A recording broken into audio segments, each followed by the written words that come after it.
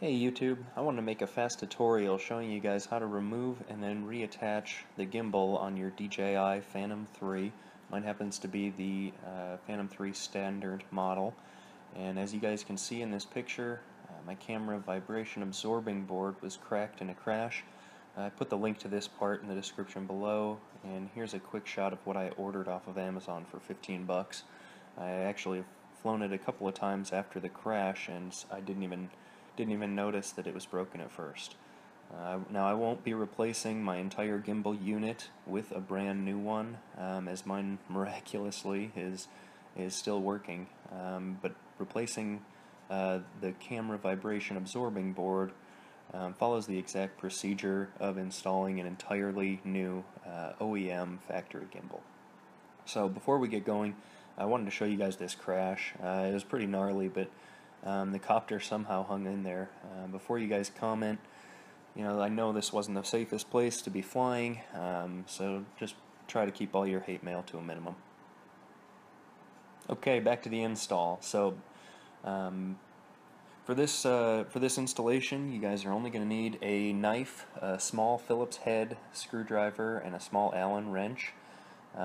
It's always best practice to remove the battery before you do any modifications or repairs, so we'll first do that. Alright, so flip the Phantom upside down so it's resting on the motors or the props, and we're going to start by removing the two plastic pins that run between the white rubber dampeners. These can be a little bit tricky, but they can certainly be removed without breaking them. This is how they normally look when they're in operation on your DJI Phantom, and you can remove them by simply forcing the small sliding piece. Force that to rest over the widest or the wider portion of the pin shaft, like in this photo. That's going to expand the small teeth just a small amount and allow them to come all the way off after doing that without breaking them. So now that you've removed the gimbal, you'll notice that there's three connections still between the gimbal and the multi-rotor. The ribbon cable can be removed by hand. I just got my thumbnail in there, and it was easy to pop right off, but the other two wires are a little bit different. Before you want to take the other two wires off, you want to look at the orientation of both of them, as we're going to be reinstalling them in the same exact order. I believe there's black and gray, so make sure that you just take note of which one went where. Now, in order to remove the other two wires, we're going to have to remove these two plastic covers, and this is done by removing two small Phillips head screws on the back side. So after you remove these two screws, the covers will pop right off, and they will expose the two connections, which then can be removed gently using the blade of your knife. They'll pop right out and shouldn't give you too much trouble. Just make sure that you don't nick any of the wiring.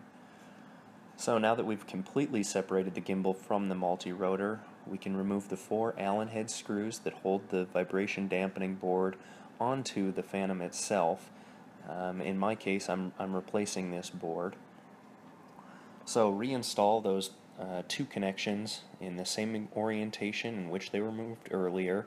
You should be able to just pop them back on with your fingers. It's not too hard, but there is a small pin in there, so be sure to take your time. You don't want to bend anything. Flip the gimbal over and reinstall the two covers that you removed with the two Phillips screws for each one, and then push the clear plastic pins back through the white rubber dampeners, and that'll re-secure your new gimbal to your Phantom, and you should be all done. If you found this information to be helpful, I'd really appreciate you liking this video below, and if you have some more time, check out a couple of my better DJI Phantom flights.